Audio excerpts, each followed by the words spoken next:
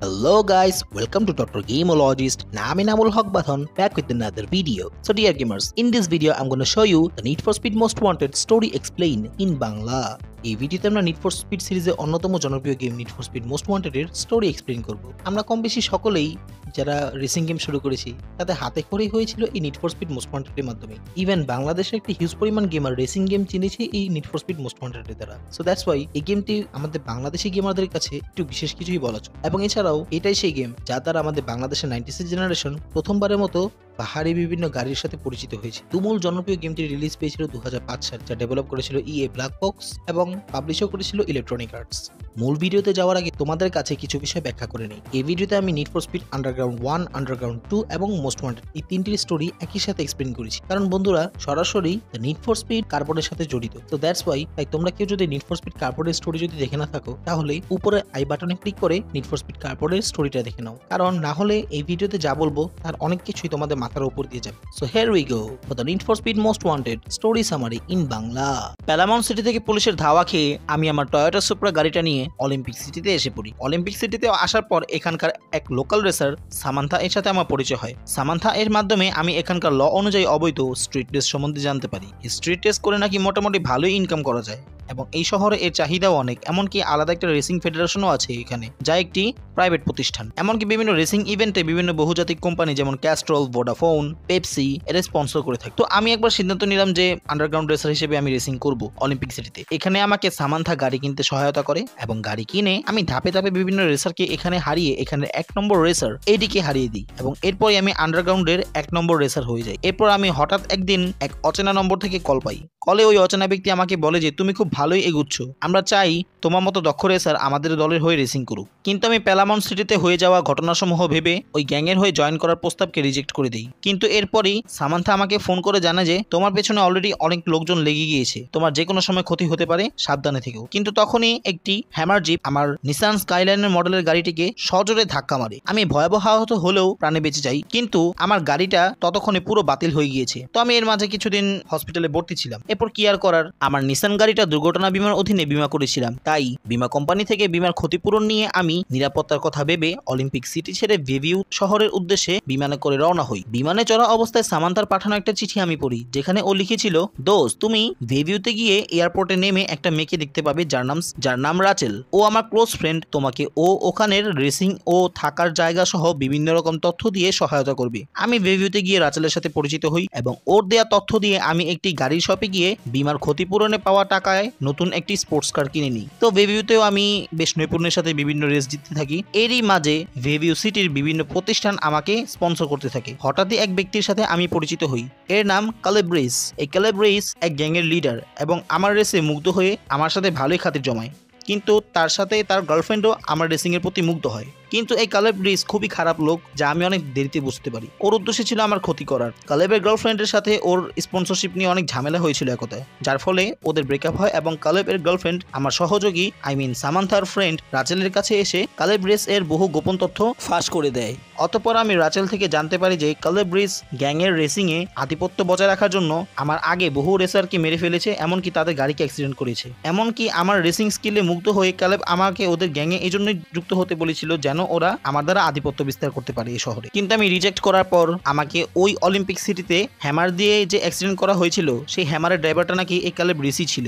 এছাড়াও আমার নামে বহু গুজব ছড়ায় এবং আমার স্পন্সরদের সাথে খুব ঝামেলা করতে থাকে এই গ্যাংটা, এবং এতে আমার ইনকামও কমে যায়, কারণ স্পন্সররা ওখানে আমাকে খুবই কম টাকা দিচ্ছিল, অনেকে টাকা দেওয়া তো বন্ধই করে দিয়েছিল। তাই কি আর করার, আমাকে অতঃপর কালেব্রিস এর সাথে রেস করতে হয়। ওটাতে আমি ওকে হারিয়ে দেই এবং সব স্পন্সরশিপ আমি পুনরায় ফিরে পাই এবং ওর কুকর্ম ফাঁস করে দিই। ঠিক এর কদিন পর পুলিশ কালেব্রিসকে খুঁজতে থাকে এবং ওকে কেউই আর স্পন্সরশিপ দেয় না। আমি জানতাম ইলিগাল রেসার হওয়ায় আমাকে পুলিশ ধাওয়া করবে কিংবা আমাকে ধরার জন্য হন্য হয়ে খুঁজবে, তাই আমি নিরাপত্তার কথা ভেবে রকপোর্ট সিটিতে চলে যাই। এরপর রকপোর্টে আমি আমার রেসিং এর গাড়িটাকে বিক্রি করে যে টাকা পাই তার সাথে আরো কিছু টাকা জমিয়ে আমি আমার সবথেকে প্রিয় একটি গাড়ি BMW GTR গাড়িটা কিনে নিই। এই গাড়িটা দিয়ে আমি অতঃপর ওই রকপোর্ট সিটিতে রেসিং করতাম। এরই মাঝে আমি মিয়া নামের এক মেয়ের সাথে পরিচিত হই, যে একজন লোকাল রেসার। তবে তার থেকে জানতে পারি এখানে রেসিং আইন অনুযায়ী নিষিদ্ধ। তো মিয়ার সাথে খুব ভালোই খাতির ছিল আমার। দিন পেরোতে পেরোতে আমি ও মিয়া একটি রিলেশনশিপে জড়িয়ে যাই এবং প্রায় আমরা গাড়ি নিয়ে লং ড্রাইভে বের হই। এমনিভাবে একদা আমি ও মিয়া নিজেদের গাড়ি নিয়ে রকপোর্ট সিটিতে লং ড্রাইভ করছিলাম। তখনই হঠাৎ আমাদের সামনে পুলিশের গাড়ি এসে দাঁড়ায় এবং মিয়া আমাকে রেখেই সেখান থেকে পালায়। অতঃপর আমার সামনে এসে দাঁড়ায় সার্জেন্ট ক্রস, যে এখানকার স্ট্রিট রেসারদের জম। বহু রেসারের ক্যারিয়ার শেষ হয়ে গিয়েছে ওনার জন্য। তো এই সার্জেন্ট ক্রস তার অ্যাসিস্ট্যান্টকে নিয়ে আমার সামনে এসে আমাকে বলে যে এই গাড়িটা নিশ্চয়ই রেসিং এর জন্য, তুমি বাবা ভুল রাস্তা চুজ করেছো রেসিং করার জন্য। তো দেরি না করে গাড়ি থেকে বের হও ভদ্র ছেলের মতো, তোমাকে আমরা থানায় নিয়ে যাব। ঠিক তখনই তার অ্যাসিস্ট্যান্ট এর নিকট খবর আসে যে কোথাও স্ট্রিট রেসিং এর ফলে বিশাল এক অ্যাক্সিডেন্ট হয়েছে এবং তাদের আর্জেন্ট যেতে হবে ওখানে। অতঃপর সার্জেন্ট ক্রস আমাকে বলে যে তোমার কপাল ভালো, এই যাত্রায় তুমি বেঁচে গেলে। আগামীবার হাতে পেরে গাড়ি তো সাথে যাবেই, এমনকি তুমিও থানায় যাবে। এরপর সার্জেন্ট ক্রস ঘটনাস্থলে চলে যায়। অতঃপর আমি আমার BMW নিয়ে সামনে এগোতে থাকি, আর তখনই আমি সনি নামের এক ফাতরা ছেলেকে আমার ডান পাশে দেখতে পাই, যে আমাকে চলতি গাড়ি থেকে রেসিং এর জন্য চ্যালেঞ্জ জানায়। তো আমি তাকে দক্ষভাবে রেসিং এ হারিয়ে দিই। অতঃপর ফিনিশিং লাইনে গিয়ে আমি 15 জন একটা বিশাল গ্রুপ দেখি। এরা সবাই রেসার এবং এদের সবারই গাড়ি আছে।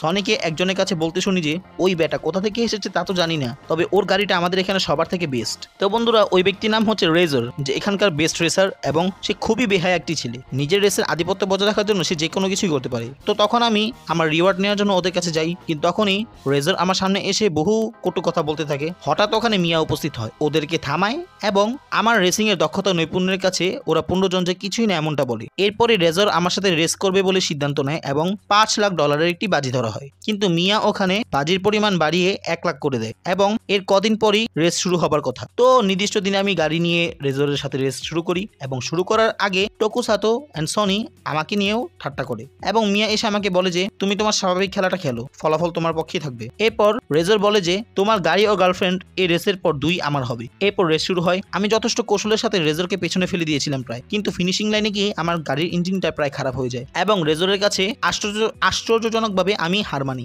আমার সাদের কেনা BMW GTR গাড়িটা রেজার নিয়ে নেয় এবং সাথে মিয়া বাজির 1 লাখ টাকা রেজারকে দিতে বাধ্য হয়। মিয়া কোনোভাবেই বিশ্বাস করছিল না যে আমি এই রেস হেরেছি। তখন রেজার আমাকে বলে যে তুমি এদের কারোর সাথেই রেস করার যোগ্য না, আর মিয়াকে বলে যে এই সুন্দরী চলে আসো এখানে আমাদের ডেরায়। ঠিক তখনই রেজার এর দলের একজন চিৎকার করে বলে যে পুলিশ আসছে এদিকে। তখনই সবাই তড়িঘড়ি করে পালিয়ে যায় ওখান থেকে এবং হঠাৎ মিয়াও কিভাবে যেন গাড়ির ধোয়ার মাঝে আমাকে রেখে পালিয়ে গেল। তখন ওখানে পুলিশরা এসে পড়ে এবং একমাত্র আমাকেই পায়। তো সার্জেন্ট ক্রস তখন দেরি না করে তার অ্যাসিস্ট্যান্টকে বলে আমাকে অ্যারেস্ট করার জন্য। কথা মতো আমাকে হ্যান্ডকাপ পরিয়ে দেওয়া হয়। তো তখন সার্জেন্ট ক্রসের অ্যাসিস্ট্যান্ট আমাকে ঠাট্টা ছলে বলে যে তোমার ওই চমৎকার স্পোর্টস কারটা কোথায়। তখন সার্জেন্ট ক্রস বলে যে ওকে থানায় নিতে রেসিং কার লাগবে না। এরপর আমাকে থানায় নিয়ে আটকে রাখি পুলিশ। এর কয়েক ঘন্টা পর মিয়া নিজে এসে জরিমানা দিয়ে আমাকে ছাড়িয়ে নেয়। তো আমি আমার পথে মিয়ার সাথে কথোপকথনে অনেক চাঞ্চল্যকর তথ্য জানতে পারি। মিয়া আমাকে বলে যে তোমার গাড়িটা তুমি রেসের আগে যে ওয়ার্কশপে দিয়েছিলে, ওখানে রেজর ও তার সহযোগীরা ওয়ার্কশপে ওয়ার্কারদের টাকা দিয়ে তোমার BMW এর ইঞ্জিনে কিছু ঝামেলা করে দিয়েছিল, তাই তুমি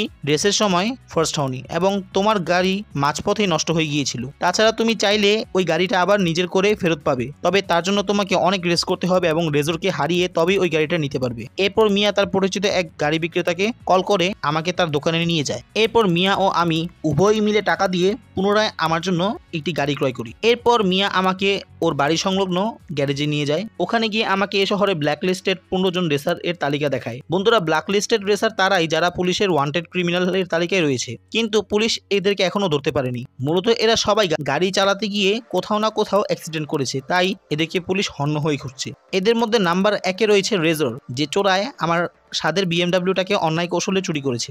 মিয়া আমাকে আরো জানায় যে এই 15 জনকে 15 নম্বর থেকে শুরু করে ধাপে ধাপে 2 নম্বর পর্যন্ত ক্রমাগতভাবে সবাইকে আমার হারাতে হবে এবং বিভিন্নভাবে গাড়ির ইঞ্জিন থেকে শুরু করে বিভিন্ন ধাপে সবকিছু আমার আপগ্রেড করতে হবে। তো এখন তোমাদেরকে আমি 15 জন ব্ল্যাক লিস্টেড রেসারের সাথে পরিচয় করিয়ে দিই। Black listed number 15 name Hossain, যার রয়েছে ভক্সওয়াগন গল্ফ GTI সিরিজের একটি গাড়ি। ব্ল্যাক লিস্টেড নাম্বার 14 ভিন্স, যার রয়েছে লেক্সাস IS 300 মডেলের একটি গাড়ি। ব্ল্যাক লিস্টেড নাম্বার 13 ভিক্টর ভাস্কজ, যার রয়েছে টয়োটা সুপার সিরিজের একটি গাড়ি। Black listed number 12 Isabella Dias, যার রয়েছে ম্যাজডা RX 8 মডেলের একটি গাড়ি। ব্ল্যাক লিস্টেড নাম্বার 11 লো, যার রয়েছে মিৎসুবিশি GT মডেলের একটি গাড়ি। Black listed number 10 curl Smith এবং এর কাছে রয়েছে পোর্সচে ক্যামেরা এস সিরিজের একটি গাড়ি ব্ল্যাকলিস্টেড নাম্বার 9, ইগুইন জেমস যার রয়েছে Mitsubishi Lancer blacklisted number 8, jet Barrett যার রয়েছে ফর্ড মুস্টাং জিটি সিরিজের একটি গাড়ি ব্ল্যাকলিস্টেড নাম্বার 7, কিনা নাকাজাতো যার রয়েছে মার্সিডিজ বেঞ্জ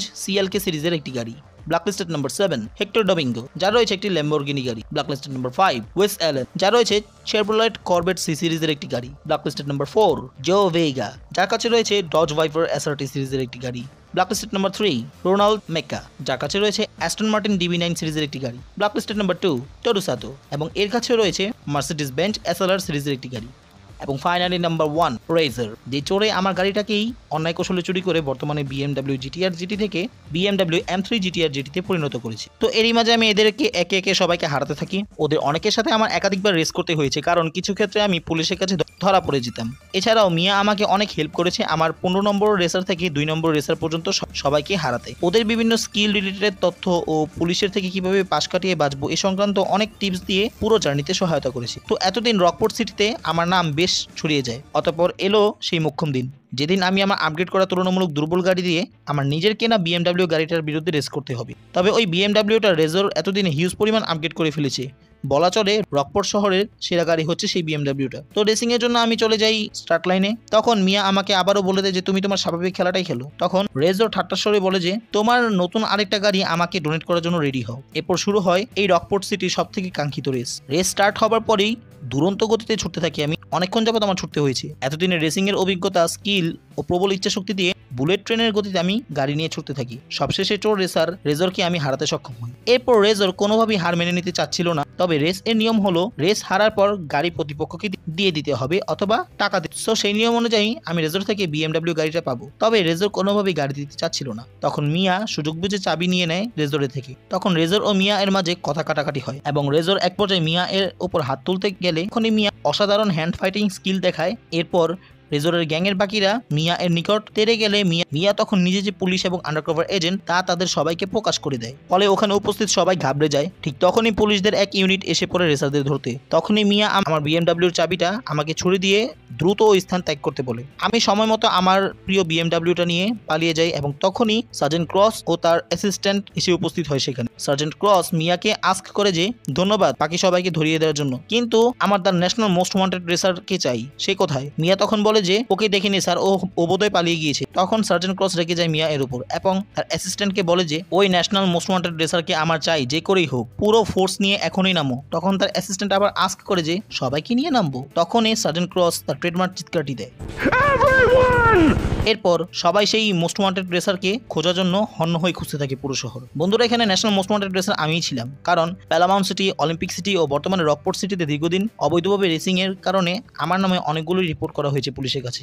মূলত যখন আমি ছুটছিলাম তখন মিয়া আমাকে ফোন করে বলছিল যে তোমার পেছনে সবাই পড়েছে, বাকিরা অলরেডি ধরা পড়েছে, এখন তুমি যেভাবে হোক জলদি এই রকপোর্ট সিটির শেষ মাথায় চলে যাও। ওদিকে একটা হাফ নির্মিত ব্রিজ রয়েছে, ওখান দিয়ে গাড়ি নিয়ে লাফ দাও। এরপর মিয়ার বলে দেওয়া লোকেশন অনুযায়ী আমি সেই অর্ধনির্মিত সেতুর সামনে পৌঁছে যাই এবং গাড়ি নিয়ে তুমুল গতিতে এগিয়ে জাম্প দিই। এরপর আমি অপর প্রান্তে গিয়ে পৌঁছাই এবং নিরাপদে আমার বাসস্থান প্যালামাউন্ট সিটিতে চলে যাই এবং ব্রিজের অপর সাইডে সার্জেন্ট ক্রস সহ রকপোর্ট পুলিশের পুরো ইউনিট বোকার দৃষ্টিতে তাকিয়ে থাকে আমার দিকে। এখানেই শেষ হয় need for speed most wanted এর গল্প। So that was our need for speed most wanted story line in Bangla. So বন্ধুরা, এই ছিল আমাদের video. Hope you have enjoyed this entire video. অনেক রেসিং গেম আসবে যাবে, but need for speed most wanted এই গেমটার প্রতি রেসিং গেম লাভারদের যে আলাদা একটি ইমোশন, সেটা কখনো কমতি হবে না। ইভেন এই গেমটা কখনো পুরনো বোধে হবে না। Still a legendary game. তুমি যদি এখন এই গেমটা খেলে না থাকো তাহলে এখনই ট্রাই করো। I hope you will enjoy this game. So আজ এই পর্যন্তই। আপনি যদি আমার চ্যানেলে নতুন হয়ে থাকেন তাহলে কাইন্ডলি উপরে সাবস্ক্রাইব বাটনটি ক্লিক করে দিন এবং বেল আইকনটি অন করে দিন। আমি হরহামেশা বিভিন্ন গেমের স্টোরি এক্সপ্লেন করি। যদি আপনি এই ধরনের ভিডিও অবশ্যই পছন্দ করে থাকেন তাহলে অবশ্যই আমার চ্যানেলটি সাবস্ক্রাইব করে আমাকে গ্রো করতে সহায়তা করুন। Stay alert, stay safe, love your family, play games. আসসালামু আলাইকুম।